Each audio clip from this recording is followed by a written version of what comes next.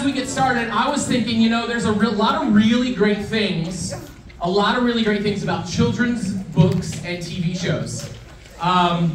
What TV shows, what kids' books or TV shows do you remember like growing up watching? Shout it out. What do you got? Dora. Dora, yes. Dora.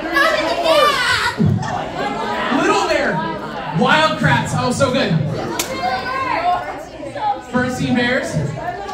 My Little Pony. PWNY. Pony. I printed 70 notes.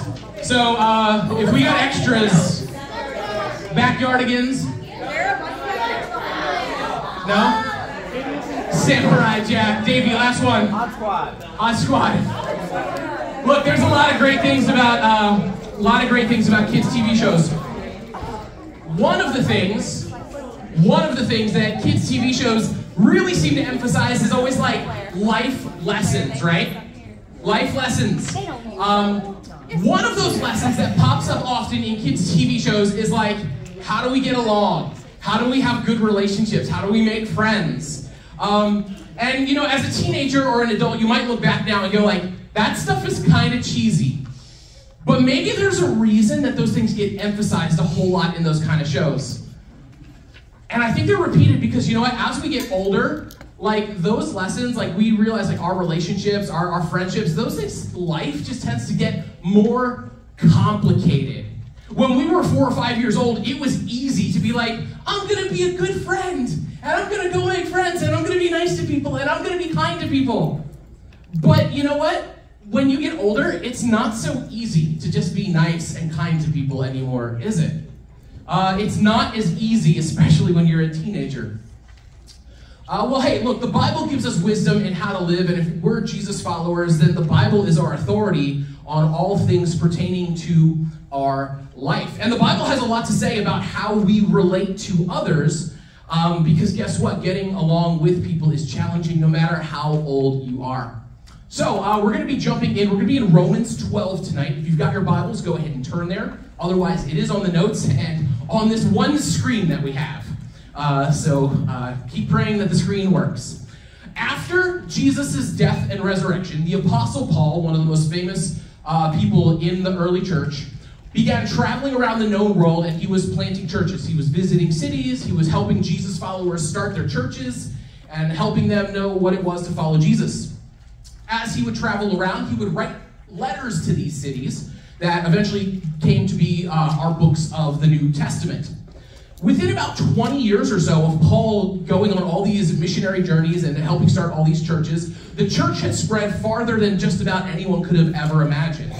What started with just a few people in Jerusalem, in this tiny little sliver of the Middle East, became this huge movement that stretched all over the known world, even as far as Rome, which was about 1,500 miles away just by boat. Imagine if you're having to walk that or ride on a horse or something to get there, it'd take much longer. In order to encourage the church in Rome, Paul wrote this letter that we have now that we call the book of Romans. And in chapter 12, he addresses an issue that the early church in Rome faced. Let's look at verse 18. It tells us, do all that you can to live at peace with everyone. Do all that you can to live at peace with everyone. Paul is writing to a group of Jesus followers. And what's significant about this group is that they are being persecuted for their faith. And if we read a verse like this, okay, do all that you can to live at peace with everyone, we might go like, okay, well, everyone, like, I guess like other Christians, like other people in my church, maybe some people in my community. Paul's got to be talking about people in the church, right? Because if they're being persecuted, there's no way they got to live at peace with their enemies. Here's a little advice. Whenever you find yourself reading a single verse of Scripture, it's important to go back and read what came before. So when we read a short passage like, do all that you can to live at peace with everyone, we need to go back and back up a few verses. This way we can get more of what we call context. What is Paul actually talking about here? And we can see what does this passage really mean. So to better understand, let's back up to verse 14. And Paul writes, bless those who persecute you. Don't curse them. Pray that God will bless them. Be happy with those who are happy, and weep with those who are weep, with those who weep. Live in harmony with each other, and don't be too proud to enjoy the company of ordinary people. And don't think you know it all. Never pay back evil with more evil. Do things in such a way that everyone can see that you are honorable. Do all that you can to live in peace with everyone. Do you notice how when we add the context to the rest of the verse, how much more meaningful that passage becomes? Maybe even how much more difficult that passage becomes? Because if we only read verse 18 by itself, and we know that Paul's just writing to a bunch of church people in Rome, we might think that Paul's just saying, hey, Christians, get along with each other. But then we read the context and we realize Paul is talking about something much bigger than just the church. And he's talking about something that's much more difficult. Paul is telling this Roman church, don't just get along with each other, but also do everything that you can now to live at peace with everyone, including your enemies. Yes, even the people who are persecuting you. And beyond that, he says, and go so far as to pray that God would bless them. Bless the people who are persecuting you? I'm curious what it must have been like for that church in Rome to receive Paul's letter and to open it up and to read those words out loud for the first time. Now, there's some debate over maybe when Paul wrote exactly this book of Romans, probably sometime between 55 and 58 AD, which means that we can understand a little bit of the context, not just biblically, but historically, of what was happening in Paul's day at that time. The Roman church would have been reading this letter within the first few years of the Emperor Nero's rule. During Nero's rule, the persecution of Christians became increasingly violent.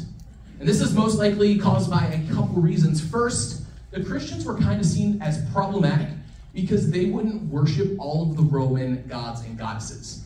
Now, this wasn't exactly illegal in their culture, but for a people group to do this, like the Christians, it was kind of seen as subversive and countercultural. So people didn't really like that. They just wanted to follow the status quo. The second reason Christians were the target of this growing persecution in Rome was because traditionally the Roman emperor would kind of consider themselves a god, a deity, worthy of worship. Nero took this to the extreme of associating himself with the Roman god of the sun, Sol. And to be honest, he was just really upset that people would worship anything other than him. So for Christians who worshiped Jesus, they became one of the prime targets of Nero's rage. And when it came to the Christians, unfortunately, Emperor Nero was really brutal. Sure, it might have started out small, but the persecution grew, and just a few years after Paul wrote Romans, Nero took things to a level that no one was expecting. In AD 64, a massive fire engulfed the city of Rome. And most historians agree that Nero was probably the one who started the fire. He was kind of crazy. He was really paranoid. But Nero blamed it on the Christians who lived in the city. Nero then used the fire as a huge reason to begin persecuting the Christians on a scale that no one would have been able to imagine. Nero was famously brutal. He would have Christians arrested, dipped in oil, crucified, set on fire, just for his pleasure. He was sick. Nero was the guy who started the practice of having the Christians fight in the Colosseum, just so that he could enjoy watching them be murdered. And while Paul's writing this in the mid-AD 50s, and Nero's persecution wouldn't hit its height for maybe 8 to 10 more years, the point is that Paul's writing this letter, life was already getting difficult for these Christians. The citizens of first century Rome, they didn't have Bluey to tell them to be kind to each other. Right? So now we have this context of what's happening in Rome, what's happening in Paul's day. How are the Christians being treated? And how much worse would it get? And so when we look then at Romans 12:18 in its historical and its biblical context, and Paul says, do all that you can to live at peace with everyone. Knowing what was going on for them, it seemed challenging before. Now, this feels impossible. I can almost hear the early readers of Paul's letter in this Roman church going, you want me to do what now? You expect what? I'm supposed to live how? You know what they're doing to us, right?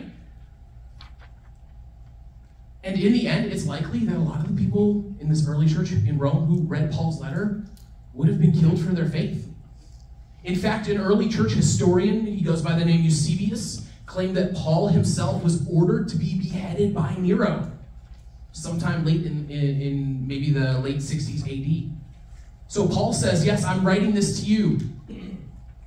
Live at peace with everyone. And not just for you, church in Rome, but I'm going to follow it too, Paul says, even if it takes his life. Right? So this letter, this Romans letter, written, about 2,000 years ago, thousands of miles away in a totally different context and culture, so different from ours. But one of my favorite things about Scripture is that there's so much we can learn from it when we really dig in and we try to understand it and we want to live it out through the power of the Holy Spirit. And so I want to talk about a couple ideas that maybe come to mind when it seems like peace is impossible. First, peace is still the goal. Peace is still the goal. It would be really easy to compare ourselves with the lives of the Roman Christians and think like, oh, that's for ancient people. That was for them back then. Like, Paul didn't understand today what we'd be going through. It's different. Maybe it doesn't apply to us. But that would be a really hasty and incorrect conclusion to arrive to. Because this idea of seeking peace is found throughout Scripture. Not only is it one of the fruits of the Spirit, but it's part of God's character. I mean, we could turn to places like Proverbs 16, the wisdom of Solomon that says when people's lives please the Lord, even their enemies are at peace with them. We could look at Jesus in the Beatitudes. Blessed are the peacemakers. God blesses those who work for peace, for they will be called the children of God. The more you read Scripture, you see peace is part of God's character. It's a big part of who he is. It's not the only part of who he is, but it is a big part of who he is. We talked about this last week when we said reconciliation starts with God. God was the one who began to make a way for peace with us so that we can have a relationship with him. And so when peace is the goal, we get this opportunity to join in what God is doing in the world. But that can't happen if we're focused more on getting even with others than making peace with others. Something else that I think we can't miss is that really working for peace requires that everyone involved needs to get on the same page. And while that might be unlikely at first, we got to recognize peace starts with at least one person taking the first step. Peace starts with one person. In life, you can't always choose how people treat you, but you can choose how you will respond. And in situations where maybe you're treated poorly, people that hurt you or offended you, if you respond with retaliation, you are all but guaranteed to move further and further away from peace. And that's why Paul says in verse 17, never pay back evil with more evil. Now, when we read that, it might sound like Paul is saying that the victim is the only one responsible for resolving the conflict. But I don't think that captures the full idea of what Paul's getting at here. Instead, I think that Paul's pointing out that when we're in the middle of a conflict, we really have two choices. We can make it worse, or we can make it better. And if we have a choice, then we should always choose to work toward making things better, not worse. We can't make that choice for the other person, but at some point, if the conflict's ever going to be resolved, someone's got to go first. Why not let it be us? If peace is the goal, don't wait for someone else to make the choice. Step out and go first. And that's why Paul includes, the first 6 words of verse 18 are so important. He says, do all that you can to. Do all that you can to. He could have just said, live at peace with everyone. A much shorter verse, easier to memorize. But he didn't. He says, do all that you can to live at peace with everyone. And that's a big deal. Because he's telling us peace doesn't just happen. You've got to want it. You've got to step out. It's a process that involves everyone. But someone's got to go first. Someone's got to be willing to take the first step. And we should be the ones willing to take that first step as Jesus followers. So how do we do this? What does this look like? How do we live it out in our lives? Peace is a big thing. Resolving conflict, handling conflict as Jesus followers is a big deal. And guess what? As long as you're alive, you're going to run into conflict. So let's practice how to do this now and have a biblical approach.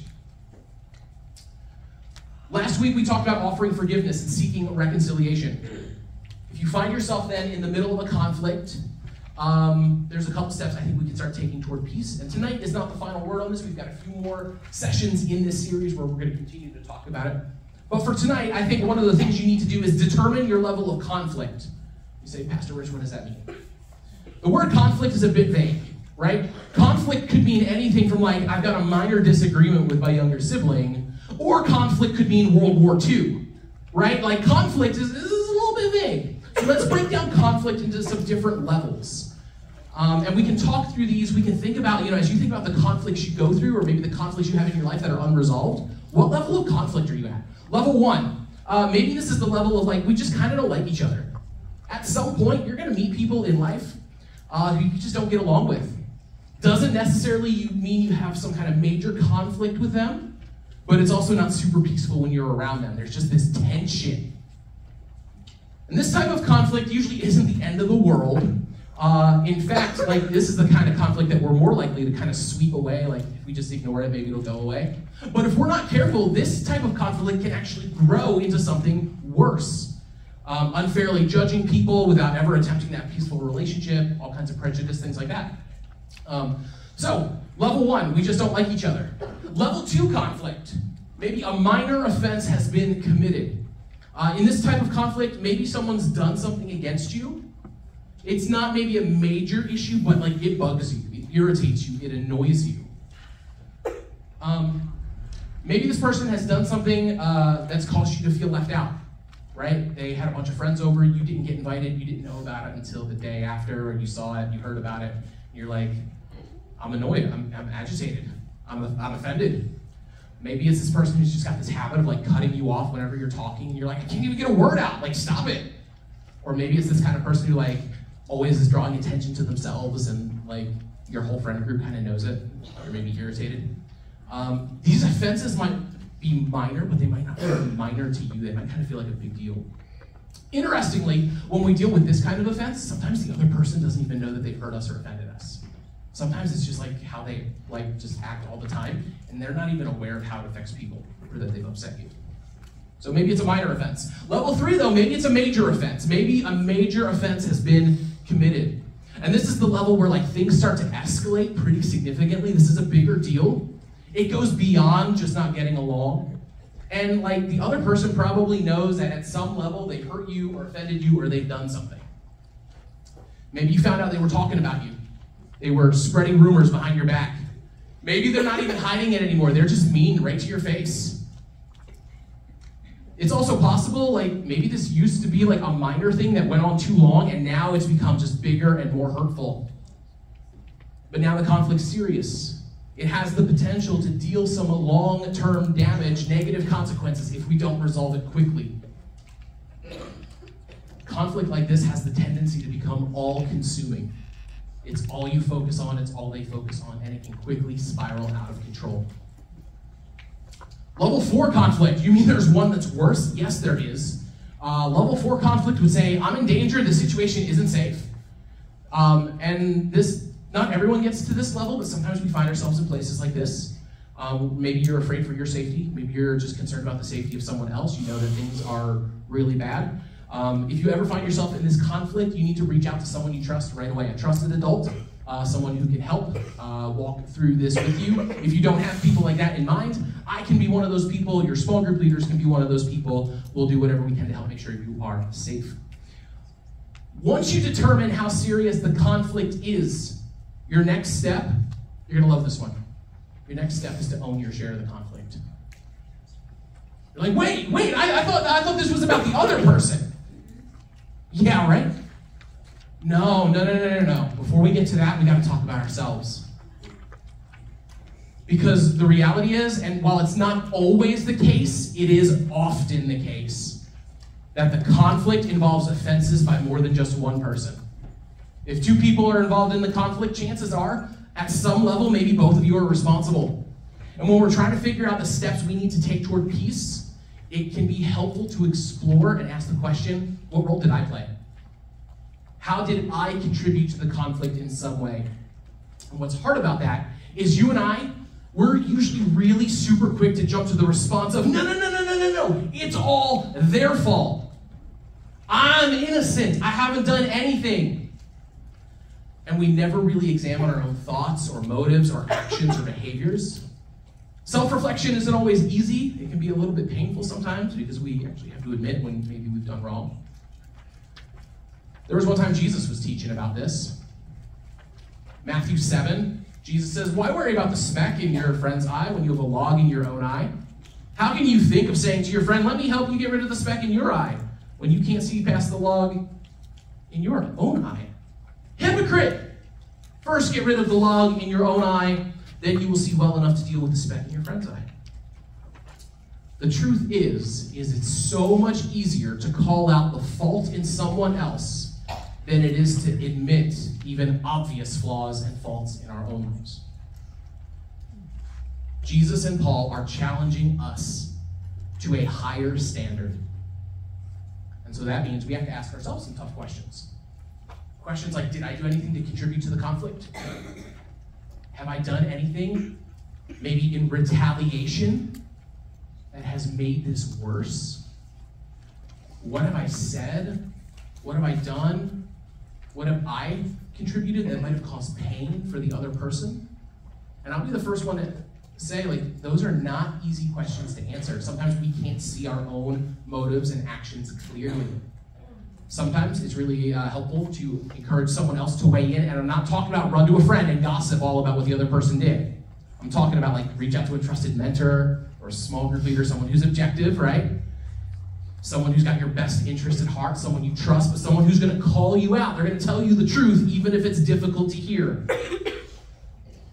And if you realize that, yes, you are responsible at whatever level in the conflict, even the smallest piece, I want to challenge you to own it.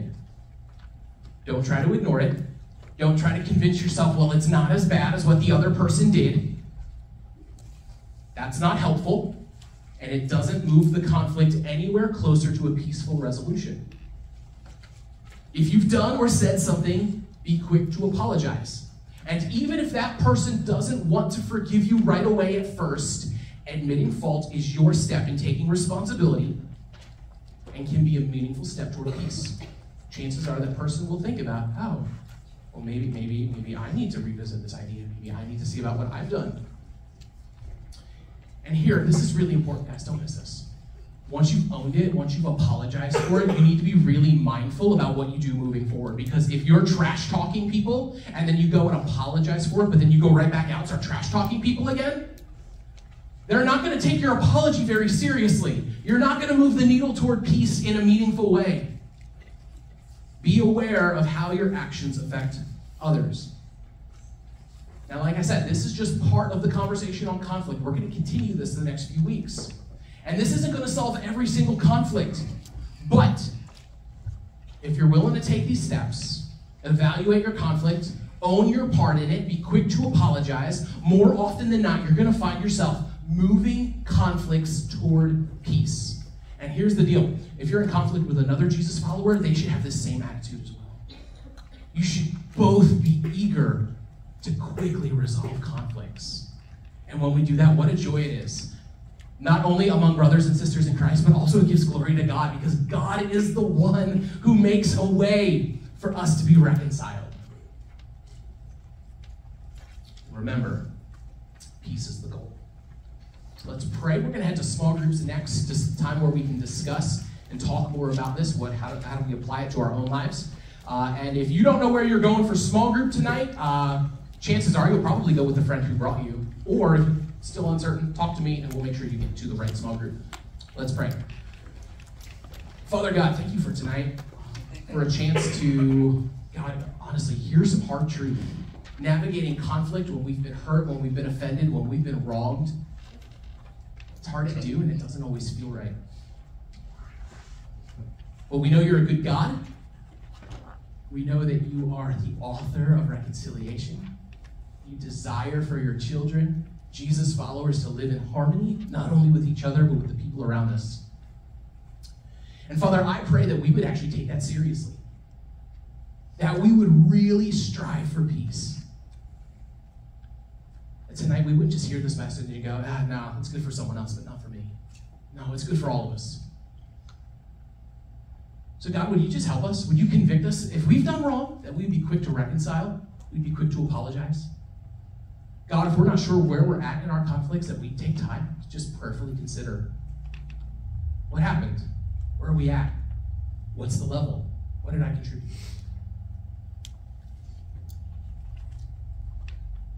Father, be with us now as we head to small groups. Just whatever level our conversation goes to tonight, that would be just good. It'd be honest, it'd be vulnerable. It'd be a great time to just think through these things and begin to apply them to our own lives. God, one, so that we can be restored together, brothers and sisters, as the body of Christ, but also give you glory, because you're doing amazing work in and through us. We pray all these things in Jesus' name. Amen.